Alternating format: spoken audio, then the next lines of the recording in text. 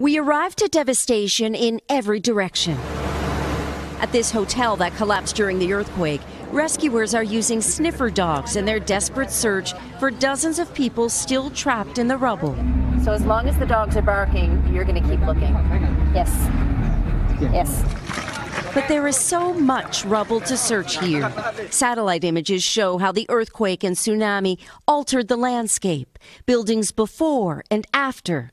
The town's entire coastline swallowed by the sea. The powerful quake, an 18-foot wall of water, striking with little to no warning.